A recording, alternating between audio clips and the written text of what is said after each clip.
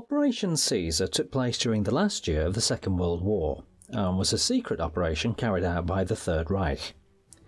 Its aim was to provide advanced technology to Japan, which would allow it to fight longer and engage more forces from Allied countries. The mission ended in total failure. Operation Caesar ended when the German submarine U-864 was sunk by the British submarine HMS Venturer. It was the only case in history when a submerged submarine destroyed another submerged submarine. On December 5, 1944, U-864 left the port of Kiel and set off for its maiden and final cruise. U-864 was an IXD-2 oceanic submarine. This class were one of the largest German underwater cruisers. U-864, like other units of the type, had been rebuilt for transport purposes. Thanks to this, it was able to transport up to 250 tons of cargo. It was also equipped with a snorkeling mast, a device in the form of long pipes which supplied air to internal combustion engines, which enabled it to flow in a continuous draft at the depth of the periscope. The main cargo of U-864 was schematics. Among others, there were plans of jet fighters Me-163 Comet and Me-262 Schwalbe, missile guidance systems V-2, and fragments of jet engines. There were 73 people aboard the U-864, including 2 engineers from Messerschmitt and 2 Japanese scientists. A report from the Norwegian Coastal Administration, based on Ultra archives from London, lists the load of 1,857 containers with mercury. That's about 76 tons. The British say there is no evidence that uranium oxide was on board the U-boat. The U-864 was commanded by Lieutenant Commander Ralph Reimer Wolfram. The mission started very badly. While leaving the Kiel Canal, the U-864 ran aground. Wolfram made the decision to make repairs in Bergen, Norway. The ship reached Bergen and the repairs started, but at the same time the British had made the third and last raid on U-boat pens. On January the 12th, 1945, 33 Lancaster bombers attacked the submarine base, hitting it with 3 huge tall-boy bombs. One of the bombs broke through the roof of the bunker, killing 20 people and damaging 2 submarines. One of them was U-864. An interesting fact is that the former German base in Bergen is now used by the Norwegian Navy as a base for submarines. Commander Wolfram did not realise that the British, with the help of Poles, had long broken the Enigma code and were able to read the secret messages that were being sent. In February 1945, the Allies discovered the details and what exactly Operation Caesar was.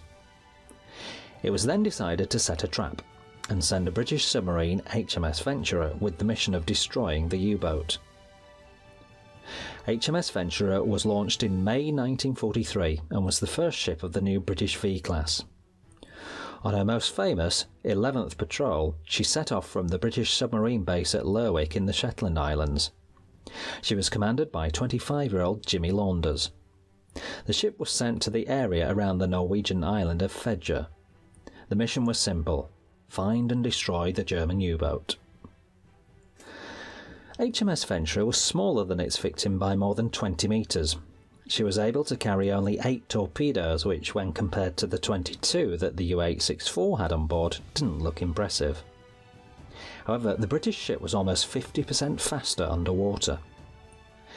HMS Venturer was also equipped with ASDIC, an English sonar.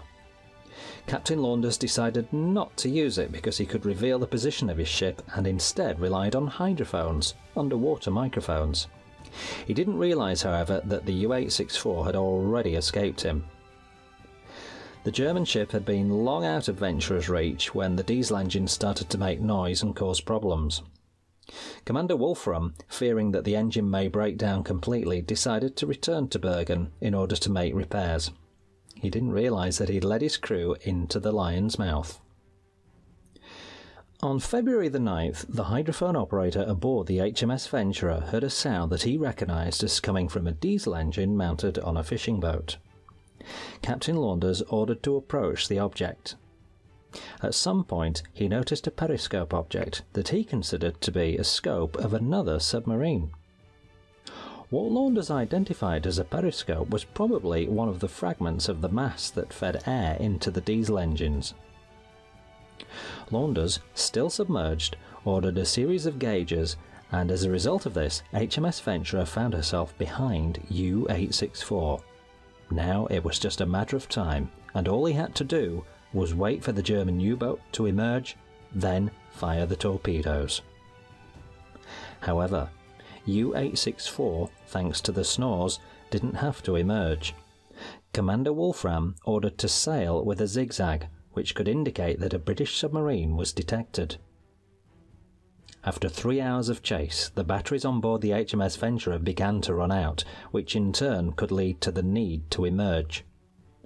Captain Launders made the decision to attack while remaining submerged. It was difficult because he had to calculate the three-dimensional point of intersection for the torpedoes, estimating the depth of his opponent on the basis of the nostrils protruding above the water.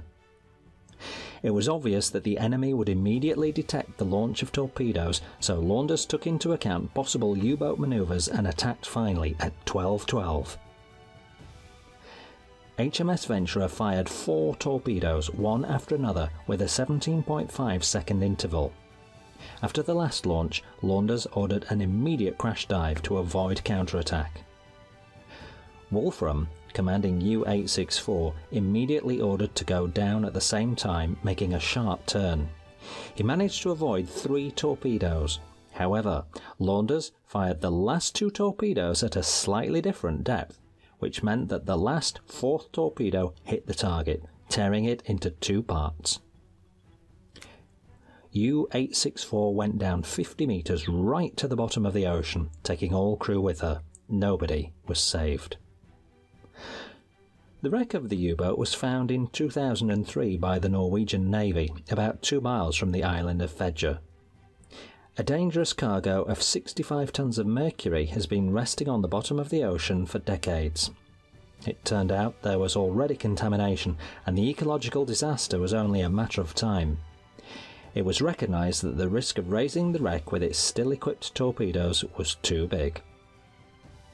In February 2017, the Norwegians created a huge underwater tomb, covering the submarine with 1.5 metres of sand and 160,000 tons of gravel and stones.